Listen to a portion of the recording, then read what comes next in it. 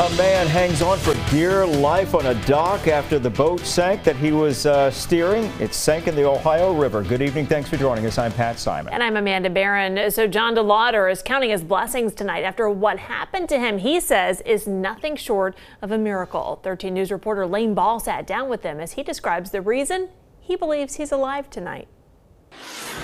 It started as just another day of boating on the Ohio River for John DeLauder. I put the boat in the water, which I shouldn't have, but I've done it before. But not long after hitting the water near the Worthington Marina, things quickly took a turn for the worst.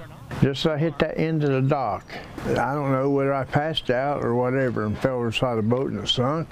And then when I hit the water, it woke me up. DeLauder says he made it back to this dock and found a pontoon boat. You had to hold that little rail there on it to pull me up. Well, that little rail broke off. And there I was. I just hanging on and hollering. What was going through your mind in that moment? Well, my wife just died 2 weeks ago.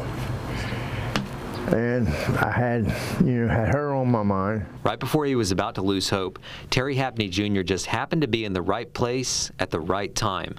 He was home from work early and heard the cries for help.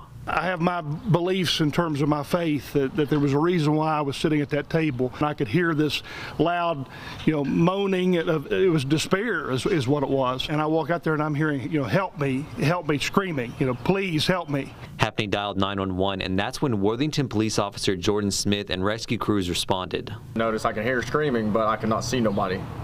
And I could tell it's coming from either on the bank on the backside or it's in the water. Officer Smith and firefighter David Grubb borrowed a nearby canoe to investigate. Paddled over to the dock, got over into the pontoon and helped the gentleman stay afloat until the rescue boats got to us. Now this is the same area John DeLauder was found, and much like today, it was pretty warm, but the water is so cold, hypothermia could have easily set in.